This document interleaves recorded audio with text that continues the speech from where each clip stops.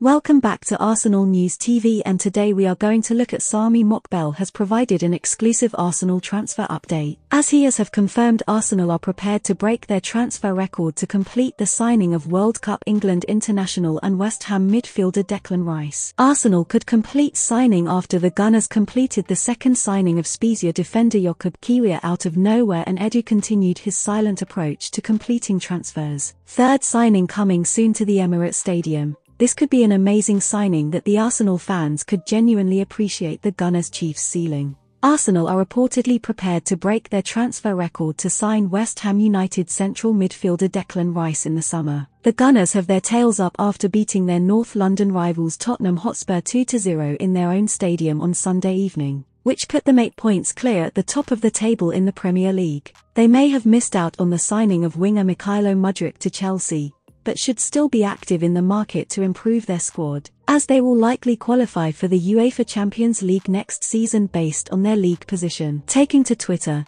journalist Sami Mokbel has reported that the Emirates Stadium outfit will make a serious play for Rice this summer, and are prepared to break their transfer record to sign him. Arsenal will make a serious play for Declan Rice this summer and are prepared to break their transfer record to get him. West Ham want £100 million.